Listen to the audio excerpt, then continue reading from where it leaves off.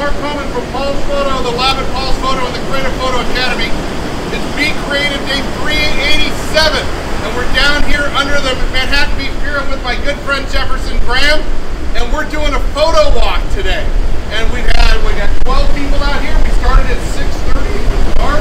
They all had coffee and they were kind of groggy when they got here, but it's cool. We having fun, everybody? Yeah! So what are we photographing? The classic shot under the Manhattan Beach Pier. You want to tell them about the shot, Jeff? This is the shot that everybody loves in Manhattan Beach. If you're a portrait photographer, you come under here to get the best lighting. If you're not a portrait photographer, it doesn't matter. This is the shot that just makes people feel, I wish I was there. And our pier, Manhattan Beach, I live here, our pier is, I think, cooler than other piers in that you don't have one space right underneath it.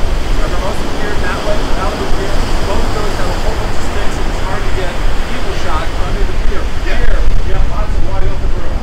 So what are we going to do? I'm going to use the 24-70 lens on my Nikon Z7 II. I'm going to be at f32 with ISO 100, giving me about a 10 or 15 second exposure. We're going to make the water all smooth and milky. It's going to be awesome. It's going to rock.